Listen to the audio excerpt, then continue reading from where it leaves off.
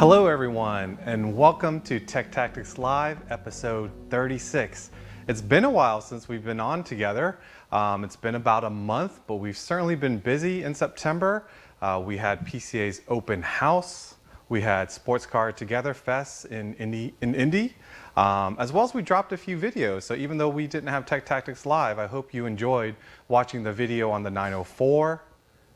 You got to see us taking delivery of an air-cooled Porsche at PEC Atlanta, and then also the recent review that Damon did on the 2021 Panamera GTS.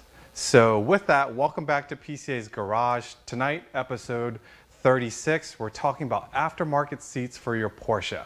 But before we get into it, I want to remind you to please like, subscribe, and comment. And for those of you that are watching live tonight, make sure you put your name and where you're from in the live chat area, because we have some great raffle prizes for you. Tonight we have a Metropolitan, a Metrovac Evolution hand vac that's going to go to a lucky winner, and then we have one of the coveted Sports Car Together Fest PCA posters and a water bottle that'll go to a winner. I want to thank Pirelli for their sponsorship of the whole Tech Tactics Live series, and tonight I want to thank Racetech for sponsoring tonight's episode. So what's to look for when you're going for an aftermarket seat for your Porsche? And I thought I would bring my friend of 20 some years. I've been to his place with videos, and you've seen him before, I think, in some of our videos that we've done at TPC Racing. Tom Chan, if you would join us here.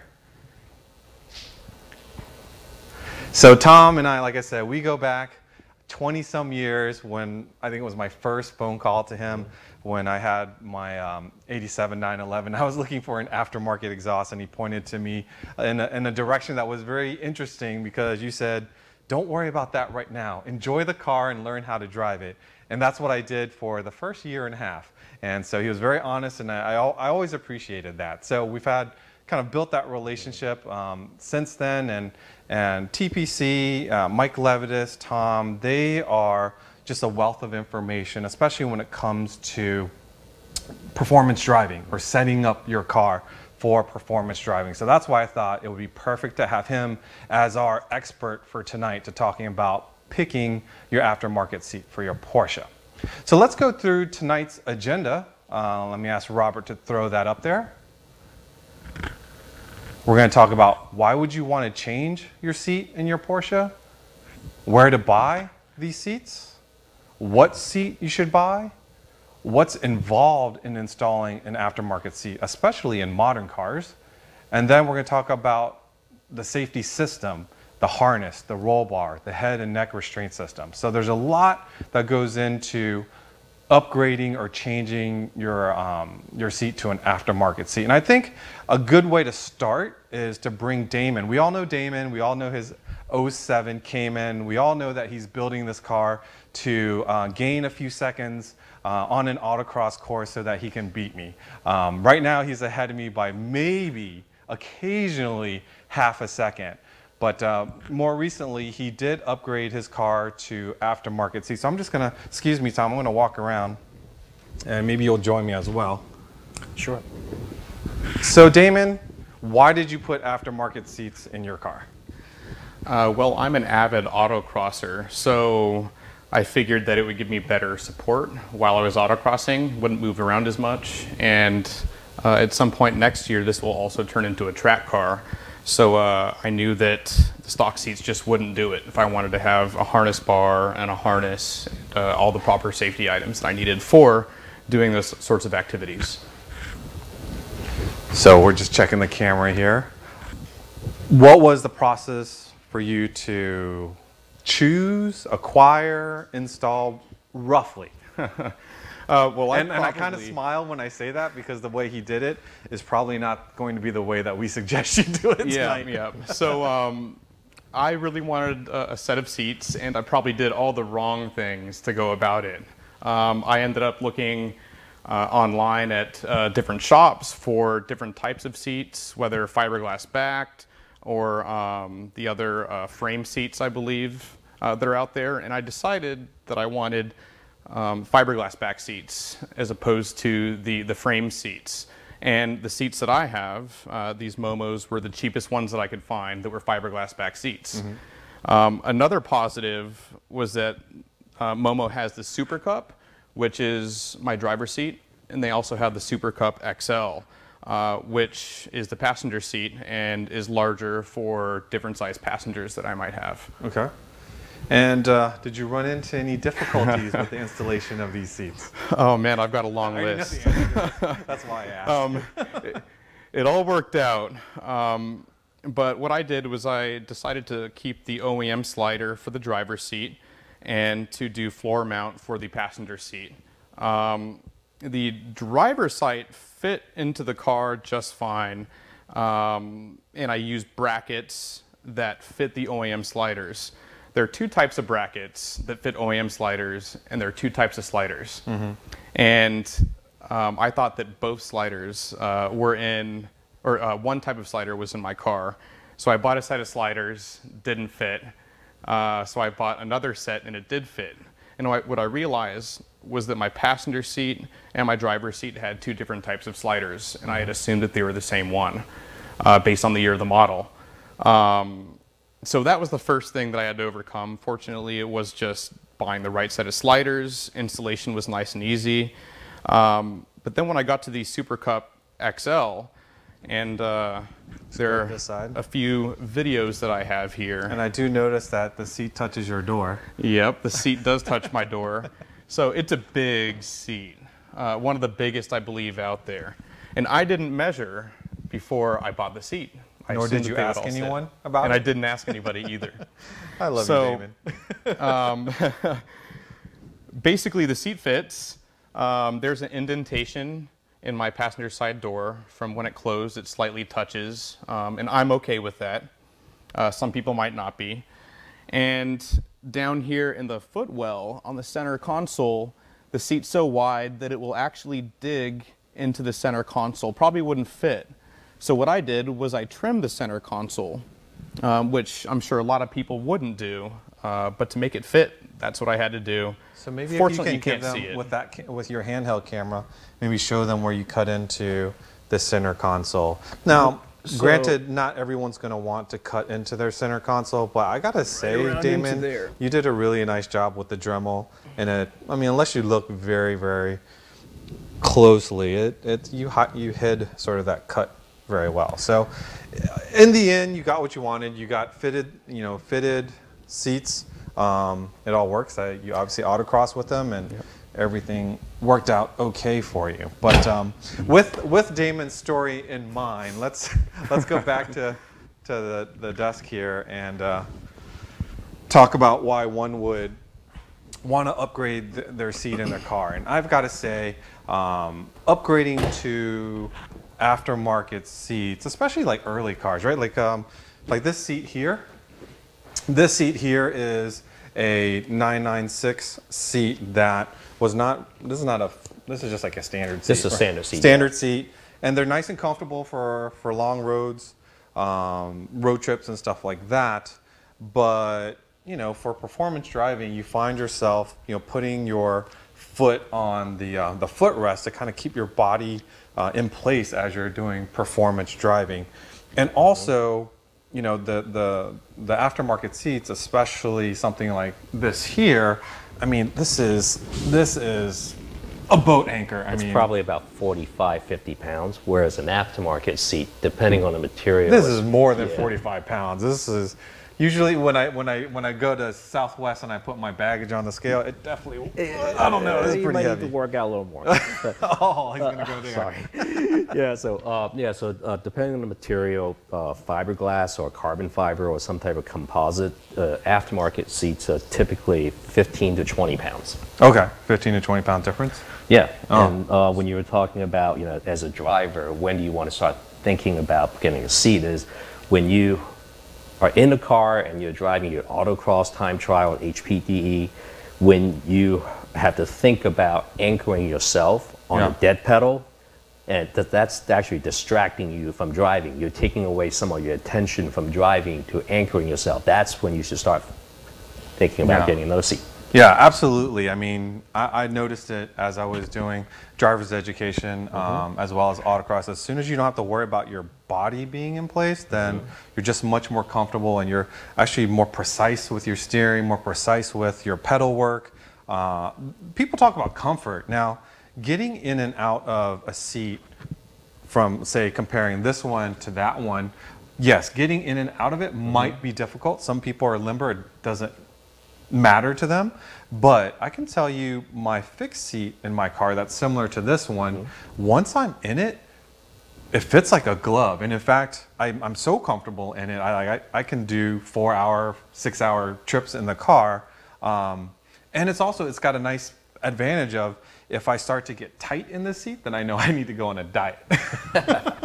Well, the magic on these aftermarket seats is the high bolsters. Yeah. That's what keeps you in. That's what gives you the lateral support. All right, so let's talk about as far as where to buy. What I think, Damon, you just kind of went online. I guess here's what I would do is, especially in the region, as you go to autocross events or you go to DEs, or even if you go to Cars and Coffee, you notice someone that has a seat that's similar to what you're considering, like I would talk to them, right? And I would also ask to sit in them. I would go to your local race shop, your retailer, to sit in them, because to me they're kind of like, say, a motorcycle helmet. Just because it's a large doesn't mean it fits you, right? Because some large motorcycle helmets fit better than others, and I think seats are the same way. Yeah, different body shapes, different shoulder widths. Just looking at this width here, how it's angled and how it's shaped around this area. Now, a good quality Racetech seat, a good race seat such as Racetech, has removable cushions, and you can buy optional cushions to put in different places to customize for your body. One question here so we have the laptop so we can answer the live chat questions, is from Chris Henley. Chris is saying, I like the look of a stock seat, but would prefer the support and comfort from a seat like this. Do seats like these come in like a leather or leather look, so it has more of a stock look to it? I think some of the vendors, the seats do make it like that, and those are more considered to be a tuner seat versus a track seat. A track seat, yeah. Yeah. Yeah, because I would think this material is going to, you want to stay put, and this is going to kind of grab a hold of you better than, say, a leather. Yeah, this is an Alcantara material, just like the high performance steering wheels. Gotcha.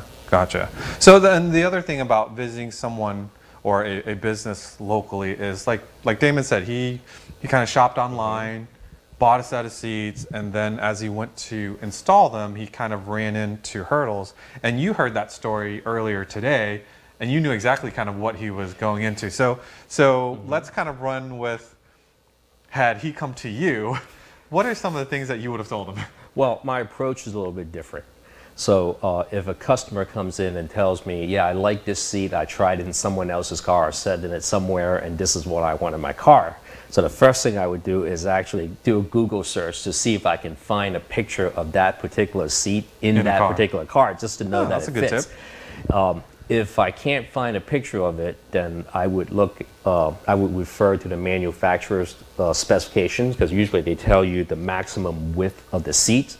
Then you would measure from inside a car, from the tightest point of the door panel from one side to another, and subtract what the approximate width is of the center console. So that gives you an idea of how much space you have to work with. Now, granted that in multi-dimensional space like this, you can't get an exact number, but if plus or minus 2 inches, I think that will be close enough to know if this seat will fit the car or not without cutting anything.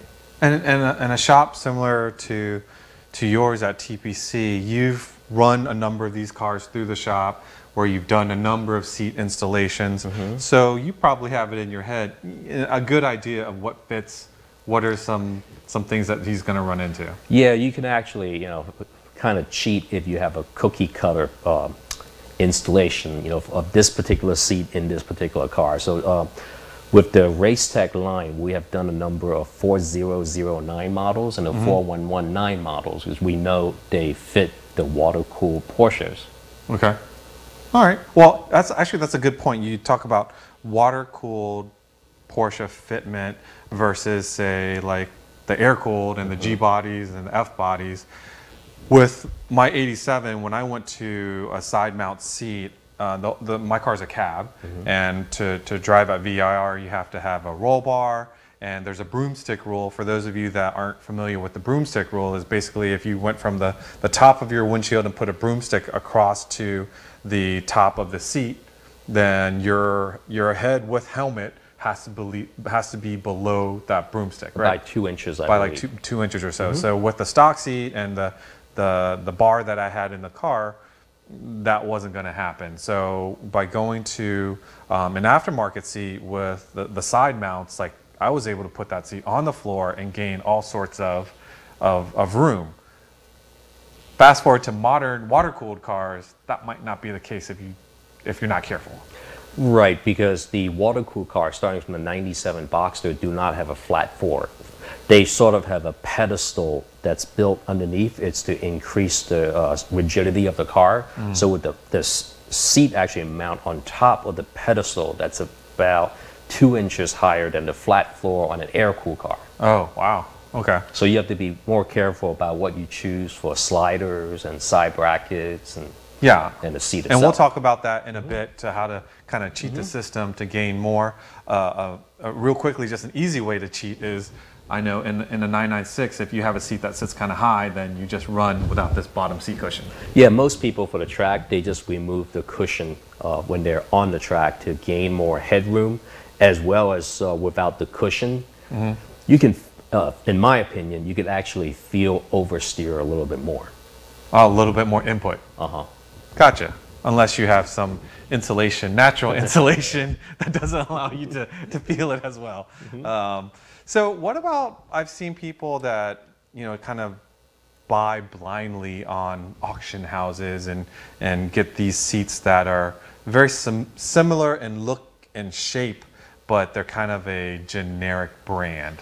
Yeah, I think ideally to buy a seat is to buy it from an authorized dealer. So you're getting a genuine seat, and most of the high performance seats have FIA certification on it.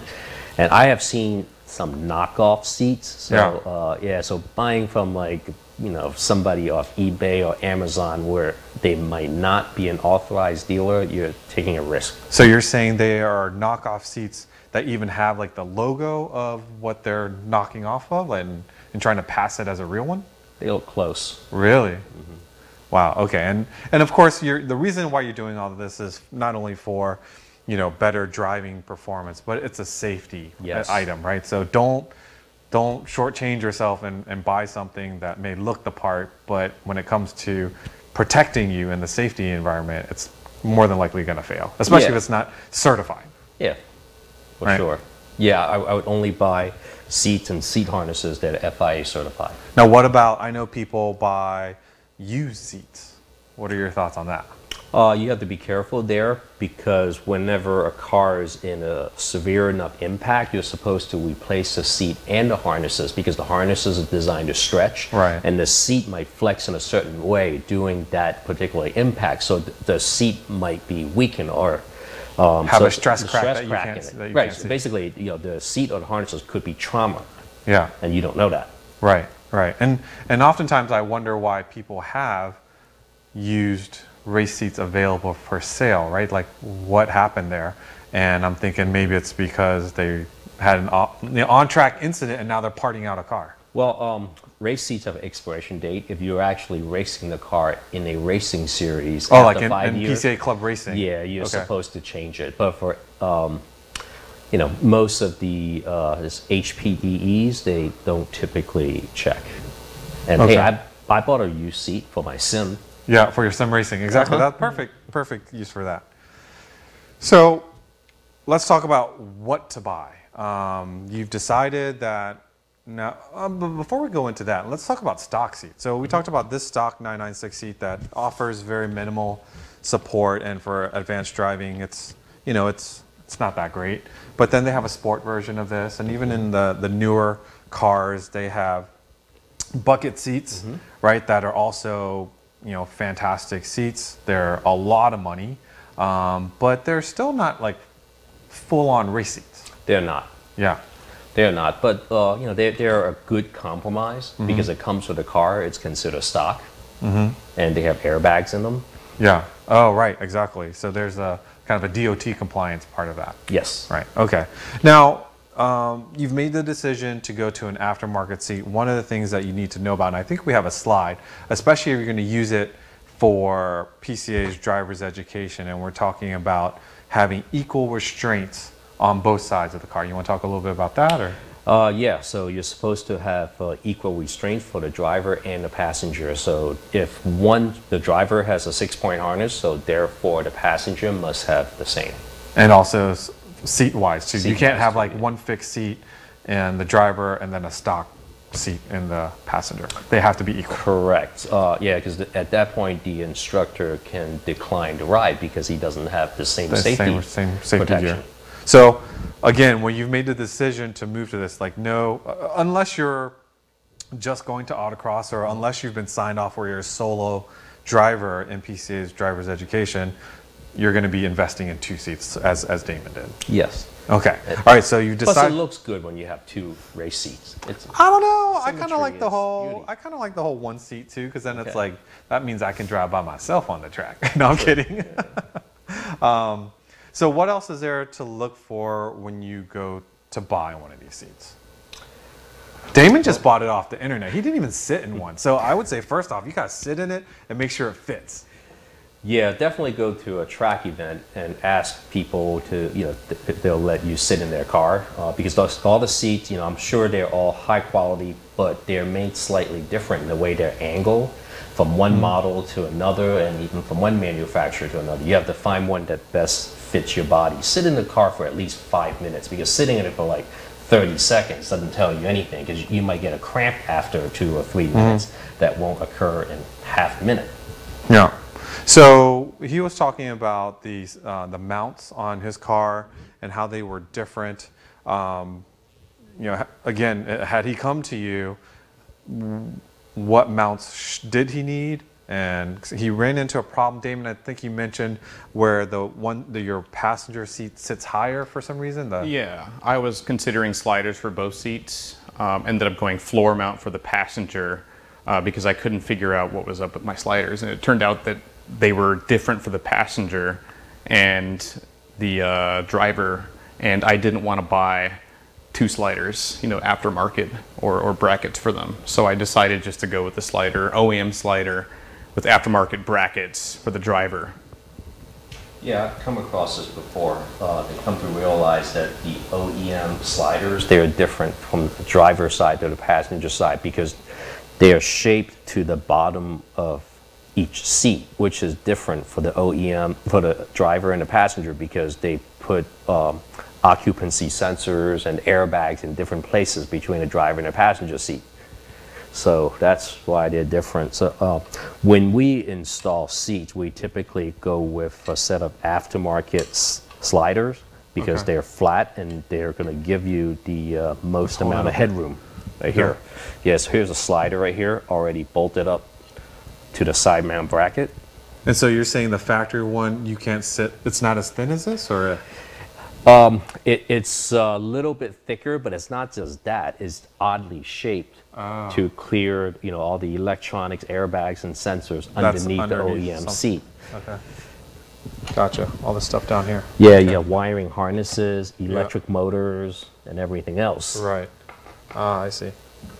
So yeah, so this is actually not the most modern seat. When you move into like a 981 or 987 seat, there's a lot more stuff going on. Yeah. Okay.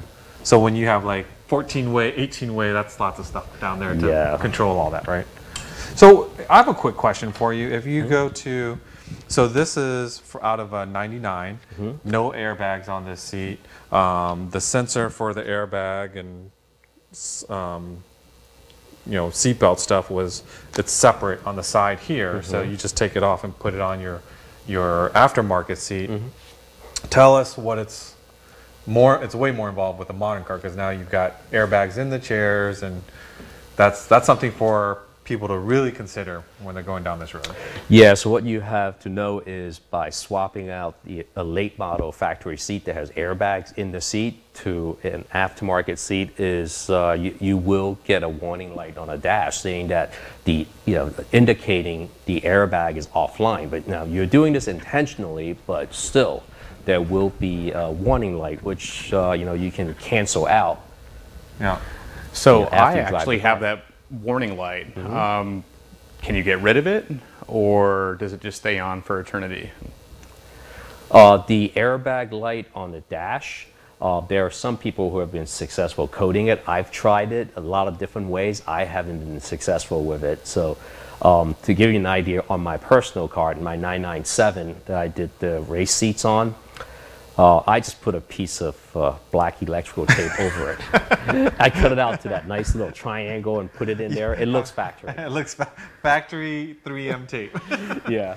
Yeah, but that's something seriously to consider, because if you have an earlier car that, again, you don't have airbags tied in your seat, or you have a G body or an F body car, like, it's a pretty, I wouldn't say simple, but you can take the old seat out, put the new seat in, put all the seatbelt brackets and stuff like that, and away you go in your car. Dash doesn't light up and all that stuff. And so if you're doing it in a later car, not only are you worried about the airbag, but having a professional, or if you're a DIYer, a serious DIYer, you have to be really, really careful, because you are dealing with the airbag system and you don't want to have it accidentally deployed while you're wrenching on your seat or your bolts and all that kind of stuff. Yeah, you would want to. It can be dangerous. Yes, you have to disconnect your battery. That's the first thing you have to do. Yeah. Yeah. So you want to don't want to set up any of the airbags. And if there are, going back to that topic, there are companies out there that sell resistors that you can plug in, that basically to fool the system, thinking that the airbag is still in line. Okay. So to keep the light from coming on, but you have to know that and you have to accept the risk that you're bypassing a system. Right. Exactly. Talk about features when you're going to buy a seat. Like I noticed on this tag here on this Race Tech seat, the seat that's actually on the tag is probably the full-on race version, which has the head restraints, and then it also has like a ventilation piece that goes through. Now I would assume the one with the head restraint, or the halo as I call it, that's not something you want to put on a street car. Typically no, but if you are serious enough about track driving and you're willing to put up with it being part of your blind spot, then I've seen people do it, and so it just depends on what you're willing to put up with. Now, in my opinion, if you're using this car 90% on the street, then I would not go with the head restraints. In the Race Tech line, they have the HR suffix, that means head restraint. So this seat here is a model 4009. So if it's a 4009 HR, that means it would have the head restraint on it. But anyway, if you're using your car 80% for track and 20% of street, so basically only drive the car to and from the track, then you might want to consider it. Okay, I gotcha. So for those people that aren't familiar with race seats, when you talk about harnesses, you talk about 4-point, 5-point, 6-point, and if you just look at this initially, you're like 1, 2, 3 holes, 4 holes, that's 4, and then I see a 5th hole here. Then how does 6-point work? 5th and 6th go through this same slot here. Okay. So I believe there is a picture of it that, Robert, could you pick up the picture of the 6-point harness, how it's mounted to the floor, 5th and 6th? So while he's pulling up that picture, when you do this is what's called the sub belt harness? Sub belt, yes. Is there a special, is that what you're talking about? Yes. Yeah, so 5th and 6th, it actually, it was the previous picture, yep. There you go. Yeah, so it all goes, the 5th and 6th, actually, it's connected to the buckle itself. Okay, so are those eye bolts actually in the chassis of the car that I'm looking at? Yeah, that was my old car. So I put eye bolts and big washers underneath of it. Okay, gotcha. Nice. But as you can see, that floor is not flat. It's got all sorts of stuff underneath. No, it's not. Those were the pedestals that we were talking about. See how they're raised by about 2 some inches? Yeah. and the mounting points are definitely not flat. Okay. All right. So with side mounts, in my experience, the side mounts enable you to get the seat as low as possible, again, to gain headroom with helmets and meet all sorts of broomstick rule requirements. They also make seats that only mount at the bottom. Is that a good thing, or is that something you don't often use? I think the bottom mounts are more of a touring seat, because your motorsport seats are going to have a side mount because it gives the car more adjustments. Yeah. And there's actually a greater contact surface. Okay. Versus just the 4-bolt inserts that are, mated to the bottom of the composite. Okay. So before we talk about the installation and the different types of brackets, we did have a question about should you keep your stock seats so that when you go to sell it, this, that, and the other. And I think that's an easy answer. It's a yes. You always keep the stock stuff so you can return to stock and let the next owner decide if they want to keep it as a race car or driver's ed. Yeah, I should have done that with my 997 GT3. I could have gotten 10 more K for it if I kept the stock seats. No, but I sold my stock seats because I needed the money. You needed the money. We've all done it. I sold my stock seats on my 87 so I can afford to get my aftermarket seats, and now I'm going, oh. No. Silly. So, but if you can, keep the stock seats. If you have the means to keep your stock seats, please keep your stock seats, because you'll be much better off in the long run.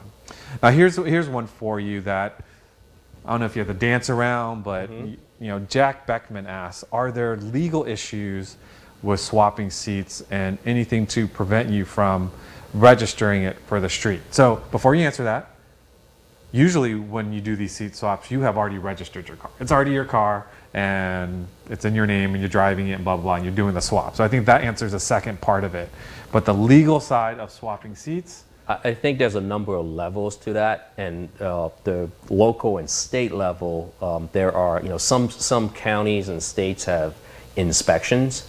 They could be a biannual or an annual inspection, and depending on how it's written for that county or state, it might not allow aftermarket seats. Yeah. So I have heard, I think Virginia, maybe. Okay. Yeah, because I heard of some people actually they have to keep their stock seats. So once a year or whatever the time frame. So that's a good. They swap it going out. Back to whether or not you should keep your stock seats. Like if you have an annual inspection and they don't allow for seats, aftermarket seats, and that's the time to throw your factory seats back in. Yep. Now on a federal level, you're not supposed to disable the airbag. So if your seats have airbags and you take them out, then technically, then you assume the risk. Yeah. Okay. Good to know. I think we have winners for the raffle. So Robert, you want to throw that on there? So congratulations to Jeff Hornick from Oregon Region for winning the Metrovac vacuum. And Thomas, congratulations. We'll send you the Sports Car Together Fest poster and the official water bottle. So let's move on to, now you've got your seat, you've chosen it, mounting it. And we already talked about side mounts, and there are various numbers of side mounts available from, here's the one from Race Tech. I know there's, other groups out there that, make mounts, all different size holes. Anything you want to share about that? Yeah, Robert, could you bring up the different images of the side mounts? And I'm going to plug one of our great sponsors, Braykraus. When I did my seat in the 996, they had a very specific mount for my car, and everything lined up nicely. So I'm pointing at Damon, always throwing Damon under the bus. Damon did his research, but I actually spoke to a live person at Braycross, and I really appreciated that because they knew exactly what I was getting into, and mine fit perfectly, Damon. Hey, I ended up speaking to people at Braycross as well to help me fix my mistake. So thanks again to our folks at Braycross. Anyway, sorry. No, Braycross is great. They have a number of products that is for specific adaptation. So let's say if you have for example, a 997 GT2 that has a factory bucket seats in it, and you want to adapt sub belts onto it because the original seats didn't have the provisions for that. So this is just an example. Yeah. So they make a bolt-on solution for all of these unique Porsche applications, which is really nice. So you don't have to drill any holes in your 200K plus car. Absolutely, absolutely. So I think we had some, Robert, yes. So talk about some of the different mounts that we're looking at here. Yeah, so this is a pretty normal looking side mount. So as you can see at the bottom there, it has a 90-degree right angle. Now there are a lot of different ones with, some of them look very intimidating because they have a lot of holes in it. Robert, you want to bring us? Yeah, so that's a pretty extreme one. So don't let something like this intimidate you because you're only going to use 2 different holes. So one for the front and one for the back for each side. And so now this one that Robert's showing here, now this one is notable because if you look at the bottom, is not a 90-degree right angle like all the other ones. So this is what is known as an offset bracket. So if you happen to have a seat that is 410 millimeters wide at the mounting point, and the bolt holes on the floor happens to be exactly the same at 410, so therefore you cannot use the regular right angle mount. You have to use these offset, which you see that little kick out there. So if it happens to be exactly the same distance, that gives you the space to put your bolt through. Oh, smart. Now sometimes, depending on how wide the seat is and how wide the center console is, you might have to buy multiple sets of brackets and mix and match them. So you might have to have offset on one and upright on the other. I've done that, and I even have to make spacers to fill the gaps. Oh, okay. Interesting. So we talked about sliders earlier. Sliders lets you move the seat fore and aft. And then are there anything else that, like, in my 87, I just mounted the side mounts directly to the floor, so my seats don't go back and forth. Yeah, so the earlier cars, the air-cooled cars, have pretty much a flat floor, so you can take the side bracket and just bolt them right to the floor, and on the side bracket here, if the holes don't happen to match, you can drill more holes just to bolt it down to the floor. It's not a big deal. It's just an angled piece of metal. Yeah. But on the newer cars, cars that now that we're really putting more seats in them, because we're at this point in time we're not converting air-cooled cars to race cars anymore. If anything, we're converting them back to street because they're worth more money. Yeah. But anyway, yeah. Again, those seats I should have saved. Anyways, go ahead. Yeah, the more popular applications is the water-cooled Porsches, which Robert, could you bring up the picture of the floor that has the measurements on it?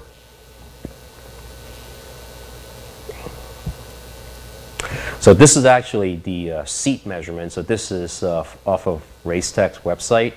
So it's a different picture than, so there you go. So if you look closely, I don't know if you can see the number there. So this is a 991. So the floor is definitely not flat. You can see about the 2 inches of pedestal there. And for all of these water-cooled Porsches, the bolt spacing from side to side is 410 millimeters, which is why I was using that reference earlier, the 410. Okay, gotcha. Yeah, so could you show the picture of from the Racetech website that shows the dimensions? So being that from the 1997 Boxster all the way to today, it's 410 millimeters. You can take a look at this particular seat here and look at those measurements. I circled it in red. So for Racetech, there are actually 4 different sizes for the 4119 model, which is really nice, for guys who are, for drivers who are thinner versus thicker, taller. So so all 4, they publish the mounting width. So I converted from inches to millimeters. As you can see, they're pretty close to 410 millimeters. So if you're working with on the first one that has a 399 millimeter spacing there, you're going to have to use the 90-degree brackets, the upright angle, on an outward setting.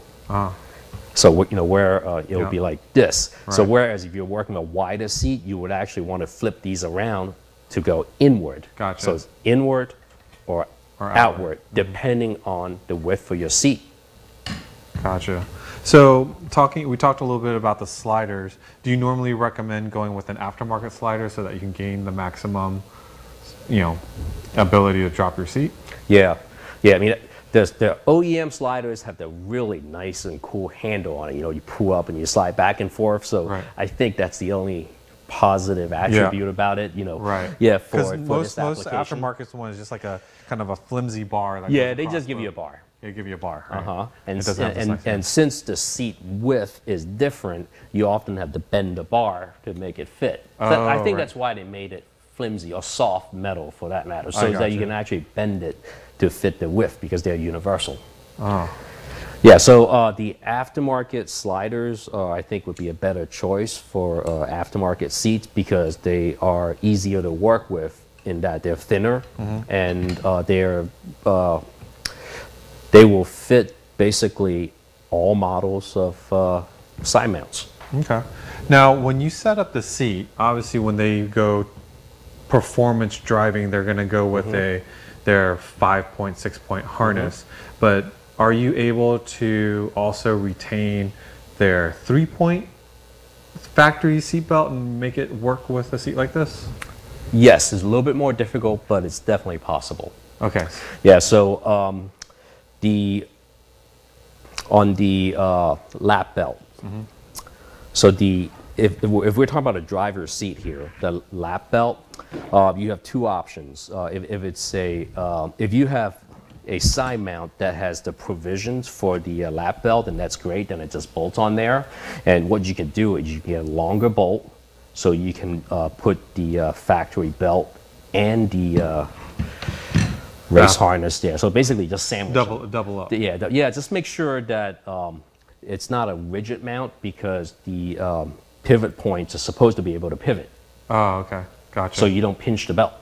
Ah, okay. But that way, when they're driving on the street, they can use a simple 3-point, get in and out of the car, and then when they go track, they can throw on. Yeah. On this side here, you're going to have to buy a longer buckle. Because feed it through. Yeah, because the OEM buckle would just come to about here. You won't be able to reach down and get it. So, but the longer ones are available. So they would, just like the OEM bucket seats, they have a buckle that's about like this long. It goes reach down into there. Okay, gotcha.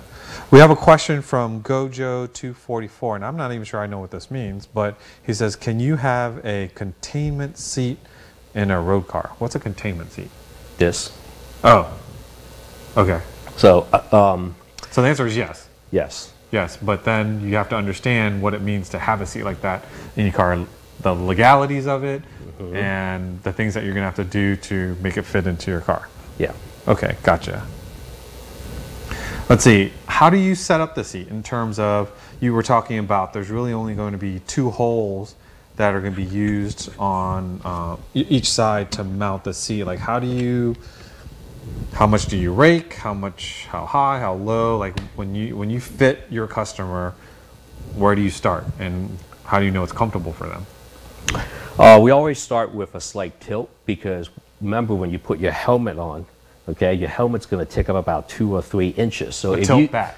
Yeah. Tilt back. Okay. Tilt back. Yeah. Okay. Yeah. So if you were to set up the seat so it's comfortable without the helmet, so once you put your helmet on, then you're going to realize that it's going to want to push your head forward. Oh, right, because you're going to have a couple inches worth of helmet. Yeah, so typically, if a customer comes in, didn't bring the helmet, want us to adjust the seat for them, I would just say put your fist behind your head because that will represent the thickness of the helmet. Okay. All right, so now you've got your seat mounted to your side mounts, they're mounted to the floor. You've got sliders, you can hop in, but you're still not, I guess if you have the 3-point harness there, you're ready to drive it on the street. But on the track, you still have to think about how you're mounting those 5 to 6-point harnesses, and then also head and neck restraint systems, and how do you integrate all that into? Yeah, so with the shoulder belt, you'll need either a harness bar or a roll bar. Depending on the car that you're working with. What's the difference?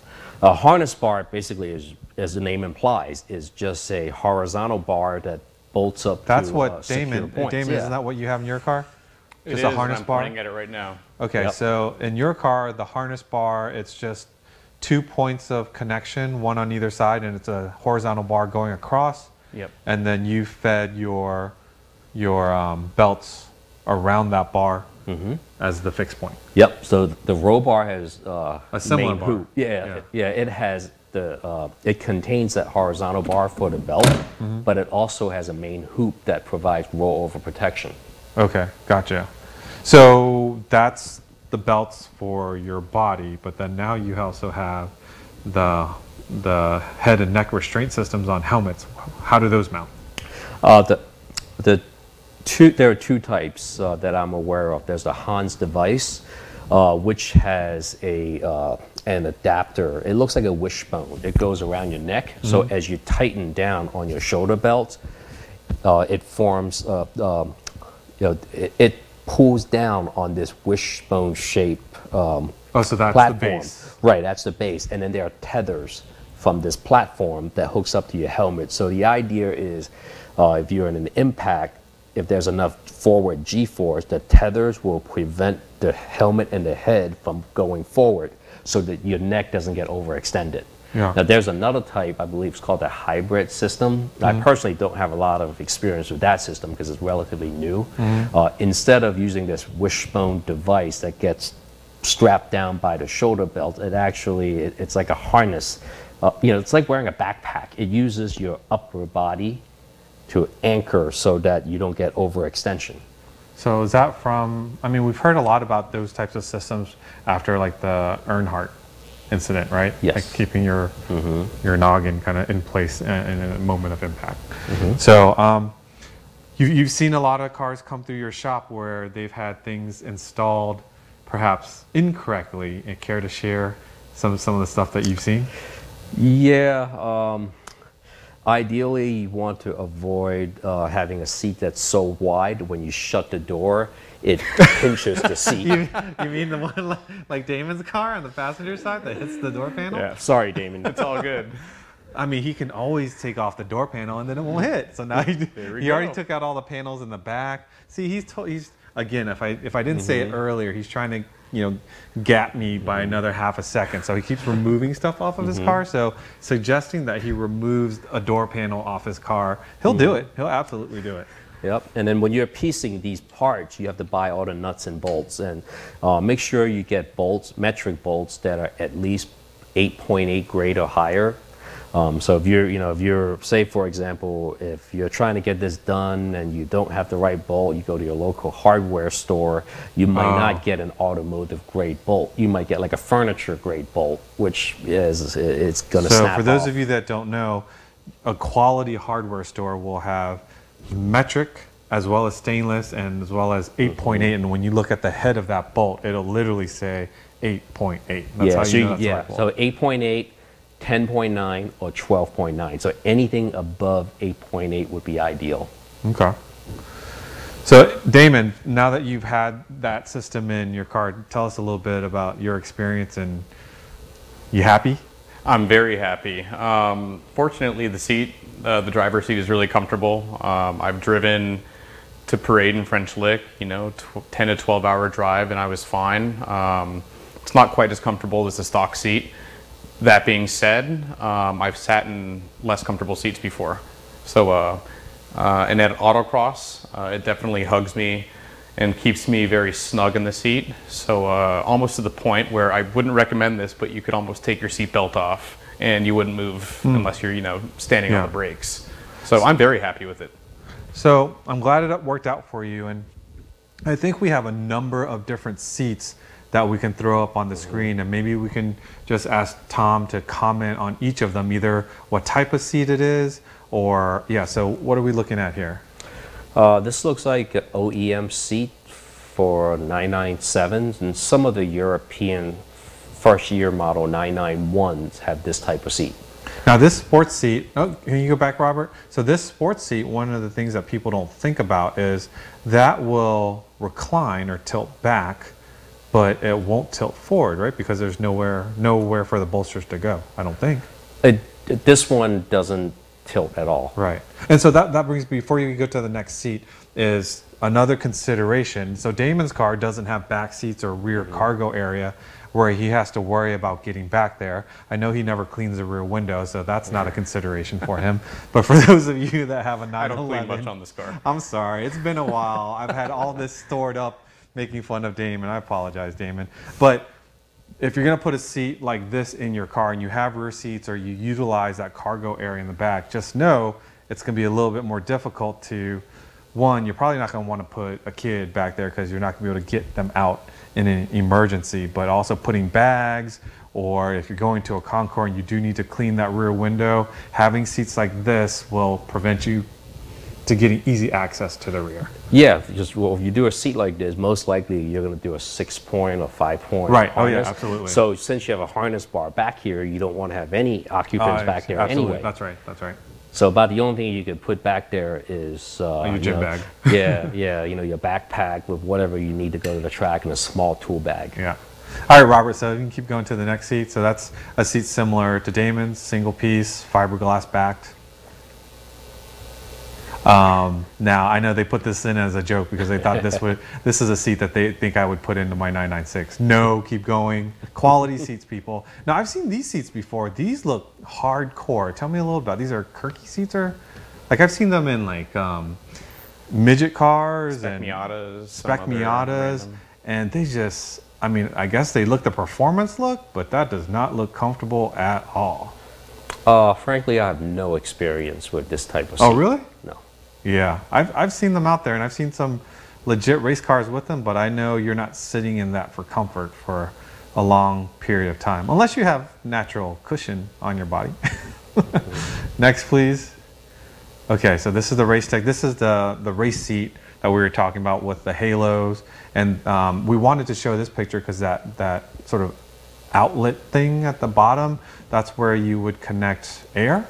Yeah, that's what a cooling system. Cooling system. Yeah, okay. so when you're driving 100-degree heat, yeah, it's nice to have the cold air blowing through there, and then further, right there, and then further up on the seat, you see that horizontal bridge there. Yeah. So this seat can be solidly mounted to the roll cage, so to make the seat even more rigid, so the top of it doesn't flex.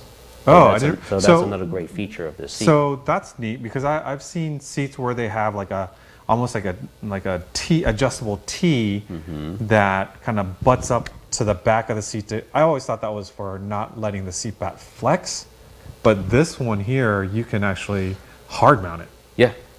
I haven't seen that before. That little sticker is important. Go back to that little sticker on the side there. That's SFI. Yep. And also the date?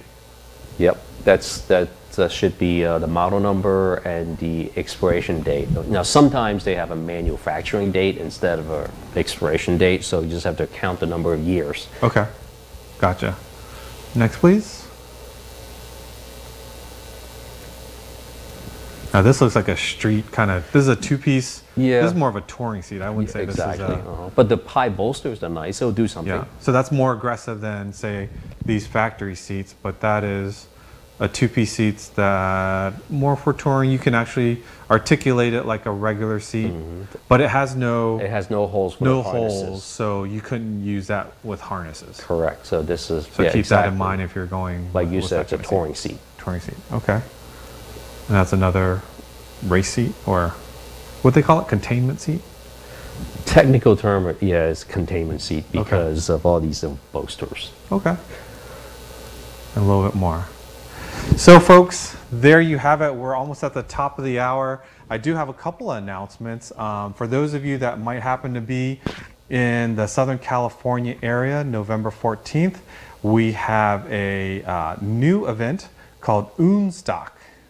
I think they just brought it up there. And what the show is all about is we're going to be bringing together PCA's members' cars that are not just your, how would you say, they will all be modified cars. So modified cars that PCA members own, we're going to put the spotlight on modified cars, and it could be a car similar to this Gunther Works because it's going to be held at Gunther Works headquarters in Huntington Beach.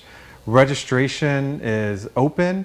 I think we're almost sold out, so if you want to display your car, display your modified car, Register, it's free, it's gonna be a lot of fun. We're gonna have music, DJ, food trucks, graffiti artists, and all that kind of cool stuff.